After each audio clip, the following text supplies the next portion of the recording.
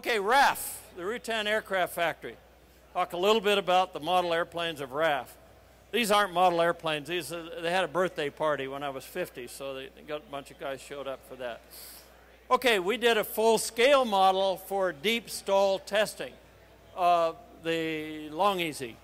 So here we got a model on a truck, on a balance, so we could measure its lift and drag and pitching moment. To this day, my wife Carolyn was the only pin-up model that's been on the cover of Sport Aviation. That's kind of a Bible Belt sort of an organization. So there was a lot of flack when they ran that cover in '73, I think it was.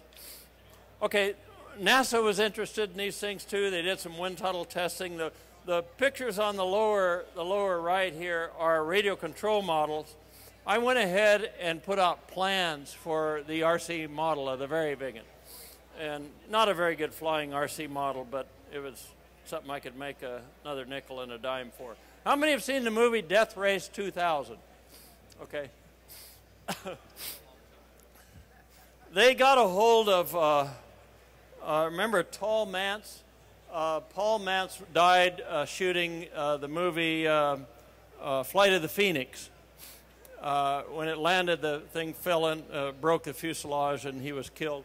But Tallman was still around, and this movie production outfit got with Tallman and said, we need a futuristic airplane for this year 2000, Death Race 2000. We're talking 1974 here. So they're looking way in the future to the year 2000, and they need a futuristic airplane. So he came over to my place and said, I want to rent your airplane, son.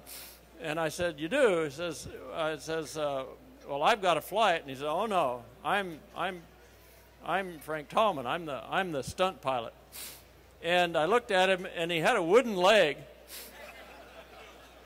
And the very big one was real touchy on the rudder pedals. And I said, listen, I don't just let anybody fly it. I mean, it kind of offended him, I guess, but I said, no, I'm not going to do that. So anyway, a month later, Tallman went to Europe for some other reason, and the movie producers went around him and gave me a call, and they said, hey, can you do it? We'll let you fly it. And I says, you bet. So I quoted him $750. And that was wet. I had to buy all the gas and everything. So we did some interesting stuff. And if you've seen the movie, near the end of the movie, you can see the stuff where we're buzzing the cars and bombing them. And I'm going to show you some of the film here from it. It does have a radio control model on the end, because the very big one crashes into a mountain and explodes and burns. And I refuse to do that part of it. So they did a movie for that. So excuse me, a model for that. So here we go, Death Race 2000. Simeon Griffith. Okay, here's some of the passes. I took off and landed on this little road near Red Rock Canyon.